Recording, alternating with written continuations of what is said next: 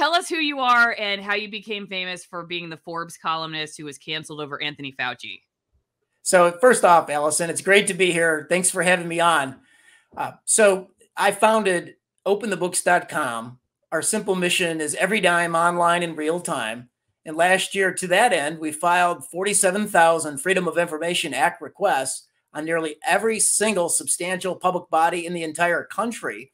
We successfully captured $12 trillion worth of federal, state, and local spending. We display it all for free, so everybody listening to the podcast can come to openthebooks.com, and you can even see the salaries within your K through 12 school district. We post that online, and nothing like this has ever been done before. No one's ever filed tens of thousands of FOIAs and captured trillions of dollars of spending. So we're unique in the space. And this is kind of what it looks like, right? So you have quite a search engine here for people if they want to use it as well. What happened with Forbes? Tell me about that. And when did you start looking into Fauci? I guess I should take you back a little bit to that. So with Dr. Anthony Fauci, we determined about 16 months ago in January of 2021 that he was the #1 most highly compensated federal employee. And also over the course of the last 2 years, it's not in dispute, he's had the biggest influence in United States healthcare policy and drove the policy during the pandemic. So it's incumbent upon all of us to give him oversight. When we found that he out-earned the President of the United States, 4-star generals in the United States military, and all 4.3 million of his colleagues at the federal level, we had questions as to how. How does Anthony Fauci out-earn all of them? And that kicked off a massive investigation. We simply filed Freedom of Information Act requests. At every turn, we were stonewalled by the National Institutes of Health. We had to file expensive lawsuits. On the other side, they're funded by taxpayers. We helped drive the issue into a hearing in the United States Senate where Dr. Fauci misled Congress, misled the American people, and had the meltdown on national television. Allison, you'll remember just a few months ago when he called U.S. Senator Roger Marshall from Kansas a moron on the hot mic. That was because of our oversight work on Dr. Anthony Fauci's finances. It may take you a while to get through some of the investigations into the NIH and Dr. Anthony Fauci, so you'll probably get thirsty, which is why you should go to AllisonWinePromo.com and get 50% off some amazing Malbecs from Argentina that also allow you to support my work, and you get 50% off shipping as well. The trio includes 2 wines from almost 9,000 feet. They're considered extreme altitude wines, so they have a very unique flavor because of the elevation. The grapes work much harder under the sun, so there's a unique flavor, more antioxidants, and you get to support my work at the same time. Can't get any wines like this at the grocery store, and you definitely aren't going to get them when you submit a FOIA to the federal government. But if you are a coffee drinker, check out twinenginecoffee.com/Allison, and also tea. There's a Caturra tea you can try, but there's a wide variety of USDA certified organic Nicaraguan roasts. There's a limited black edition, which is processed with honey. It's very unique and very good. There's also this Caturra tea I was just mentioning, which is tea made from the coffee fruit. I like to cold brew mine for 24 hours. Tastes a lot like black tea. Add a little bit of lemon, maybe some honey or some monk fruit sweetener. It's very good. Or you can hot brew it. Whatever you're doing, wherever you're drinking, and whatever you're investigating, check out my sponsors and let's continue on with the video. Okay, I have a few questions just on your personal thoughts on why that guy is so untouchable, and particularly why you think he gets such a pass from a lot of the corporate news. But so is this how you found out, where you have your name and then it says former contributor, or did they tell you, you're canned and it's because of this reason? So I put the entire narrative up at our openthebooks.substack.com Substack environment, and so things changed when I wrote about Dr. Anthony Fauci. I've been at Forbes for nearly 8 years. I put up over 206 investigative pieces. Just since 2009, there was 13 million page views on about 112 columns that I put up on our investigations at openthebooks.com. But when I wrote about Fauci being the #1 most highly compensated, even though that piece garnered about 1 million views on the Forbes platform, things changed. And when I wrote about at the end of 2021, when I wrote about Dr. Anthony Fauci's all-time highest golden parachute pension when he finally does retire, it's going to be north of $355,000. And then the U.S. Senate hearing happened, and I covered that, where Fauci said that his finances were public knowledge, and they weren't. We'd been suing on this for about a year at that point. And then finally, when Roger Marshall, the U.S. Senator, got the 2019 and 2020 ethics and financial statements from Fauci on an unredacted basis, those had never been seen before. And I gave those oversight at Forbes. So Fauci made $1.7 million in 2021 between his government income, his wife's government income, his investment gains, travel perks, and other royalty payments. When I wrote about that, Forbes came down hard on me. After NIH came down hard on them. My column was terminated after I told the truth. And so what was the reasoning that they gave you? So first off, even before NIH wrote an email to Forbes, my editor. Did you get that email, by the way? I'm just curious. Was that because that public record? Did you see what that said? Yes, and I posted it. Okay. I'm looking here. Is this where is this the article that you wrote about it, or is there another one? That's the article that really kicked the hornet's nest. Okay. So yeah, openthebooks.com. After that article published. Yes. Yep.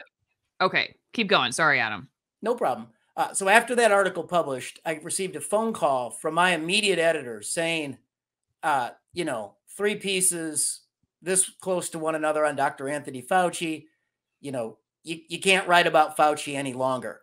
And Allison, I'm the subject matter expert on Dr. Anthony Fauci's finances. So I'm light to lift. I figured the columns are popular enough on Fauci, and the investigation is robust enough. I can get those columns published elsewhere. So I agreed to that. And then he said in the same conversation that I would have to get every single topic cleared in advance before I wrote about it. That had never happened in nearly 8 years with me. I agreed to that. When I tried to get columns cleared over a 10-day period, they went silent. And then they wrote me an email saying that the next day the column was going to be terminated. So I never wrote another column again after I wrote about Dr. Anthony Fauci. Wow. So what was it? I mean, I guess it sounds like they kind of ghosted you. They didn't really give you a good reason, which, it sort of follows the vein of kind of the cowardly leadership that seems to be pervasive in corporate news. But I mean, what's your thought on why this guy? I mean, why does he have the national consciousness, I guess, sort of leaning in one direction? Like what is it about him? The media had no problem like going after one guy named Trump for a while. Like there was no, so so it's obviously like they don't feel bad about bullying somebody, right? And I always tell my audience too that when they do it, it's exposing. Like when they feel like it's the righteous journalistic path, and they call it exposing. But when the outsiders do it, it's bullying or targeting or whatever. That's you're being unfair, or, whatever. So I'm just curious, what do you think about that? Why him? So first off, Dr. Anthony Fauci was only a small portion of our oversight investigations at openthebooks.com. Since the pandemic started at Forbes, I put up 92 investigations and only 6 were on Dr. Anthony Fauci. However, what we came to learn is Fauci is protected, he's unreviewable, and he's probably unfireable in his position. So let's go back to 2004. Our team unearthed a memo that showed why Dr. Anthony Fauci is the most highly compensated. In 2004, Fauci received a permanent pay adjustment for his work on biodefense. So back in 2004, I really believe the United States government made a decision that Fauci was indispensable to the ongoing concern of the country. They needed to keep him on the team. And so they gave him, this permanent pay adjustment. You can think of that as a permanent bonus all the way back in 2004. Now, this was privately saying that Fauci's untouchable and protected. But in 2008, President George W. Bush, he announced that publicly. He gave Dr. Anthony Fauci the highest civilian honor, the Presidential Medal of Freedom. So Fauci, all the way back over all these years, it's been known that you don't touch Dr. Anthony Fauci. He was paid the #1 most highly compensated employee for his work on biodefense. And now we know he failed in that mission. Can you explain what you mean by biodefense when it comes to his role? Right. So a lot of that is blacked out, but we do know, He we do seems like a know. mafia leader. I mean, all this sounds like we could be talking about the mafia. Well, the National Institutes of Health, they have a strategy, and it's anti-transparency. So here's the strategy, Allison. You file our organization, we use the Federal Freedom of Information Act to try to get information that we already own out of the National Institutes of Health. People already own that information. We paid for it. You have to follow a statutory process to take possession of it. We file these requests with NIH. NIH then ignores our requests. We've had to sue them twice, and we're getting ready to sue them 2 more times. They won't even respond to my Freedom of Information Act requests any longer. They drag you into expensive litigation. They have an unlimited checkbook funded by taxpayers. And they use that litigation to slow walk. And then when they finally produce documents that are judicially mandated because they're public documents, they heavily redact those documents. So this is a strategy to use taxpayer dollars to keep taxpayers in the dark. All right, let's switch over to your latest investigation, Substack investigation, Fauci's royalties and the $350 million royalty payment stream hidden by NIH. What's going on here? So, who knew that every single year, as we just talked about, NIH doles out $32 billion worth of grants.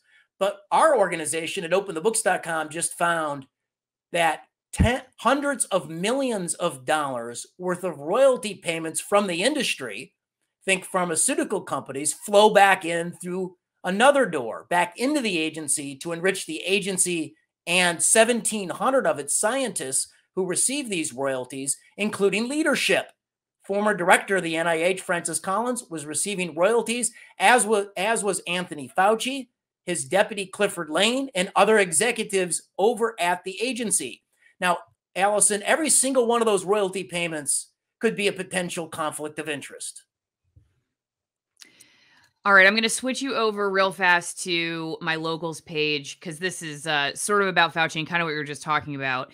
If you're watching this somewhere else, you should check out AllisonMorrow.locals.com, become part of my editorial board. Then you can submit questions ahead of time for people like Adam.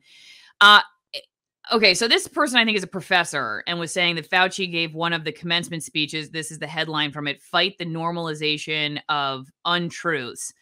And then talks about how their students complain when they bring in opposing viewpoints to classrooms, which is probably a whole nother story. And we could talk about journalism school these days. But I'm curious, when you're talking about the flow of money in both directions, and we did already sort of touch on this a little bit, but how does that affect this idea that, remember when Fauci said something like the attacks on him are attacks on science?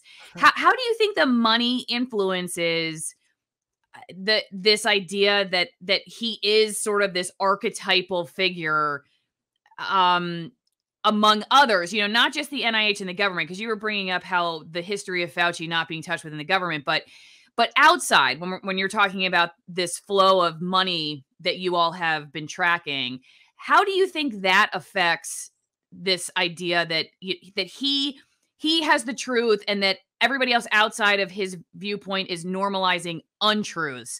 And I just ask that because, like, in my newsrooms, we never had discussions where journalists said, we get a lot of money from big pharma, so we really it's our job. We have this obligation today to be pro big pharma. Somehow the money was affecting the journalists in a way that was subconscious. It was affecting them like they felt like they were fighting a battle, they were doing a service. And I don't think in any way we're saying we know the truth to be A, but because we're paid by B, we have to do this. At least that was just not my experience of the average kind of stormtrooper journalist. So I'm just curious what you think about that. So there's a lot in your question, but let's kind of unpack it. First of all, it is antithetical to the American experiment to have an elite popping up on television and telling you how many people you can have over for Thanksgiving and how many people you should have over for Christmas.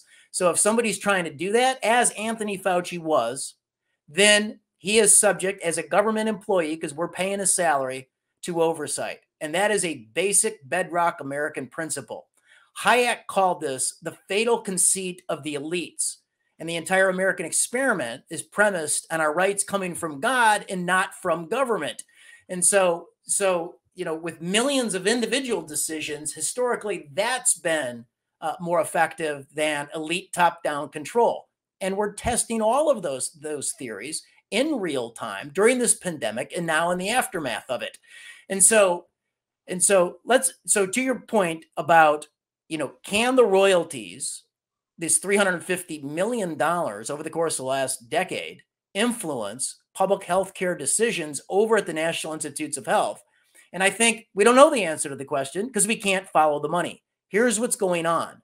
Although I can see the top line numbers and I can see the names of the 1,700 scientists, here's what we can't see. NIH, on the production of these royalty payments, they blacked out, they redacted the name of the third-party payer. Think, again, pharmaceutical companies. So I can't tell you who's paying the royalty. And on an individual scientist basis, like Fauci, I can't tell you the amount of the royalty. I also can't tell you the invention, the patent number, or the license number, because that has been redacted as well. I can't follow the money on $350 million worth of royalty payments over 10 years. They're acting like they have something to hide. Here's also what the record shows. In 2005, the Associated Press, they got the entire unredacted database. That's the last time this database had scrutiny, 17 years ago. And they found a scandal. Dr. Fauci had received $45,000 worth of royalty payments from an experimental AIDS drug. When the press got a hold of this, he says, I'm going to donate my royalties to charity. That was 17 years ago. Just recently, in the past week, NIH was asked whether Fauci was donating his royalties, and they basically had no comment on it. Fauci didn't weigh in on it either. So we don't even know if he's donating his royalties. And even if he was, let's go back to 2005. Fauci admitted that $36 billion of taxpayer money was used to help create the drug that Fauci's name was on as a co-inventor. And the Associated Press found that Fauci was continuing to greenlit grants into further development of that drug, a drug that his name was on the patent. This is on its face a conflict of interest. Fauci admitted as much, said he would donate his royalties to charity. His deputy said he wouldn't donate his royalties to charity. And Francis Collins also kept his royalties. This video has been cut short to fly under the community guideline radar on YouTube. So if you want to see the entire conversation, go to one of my other platforms. The links are in the description.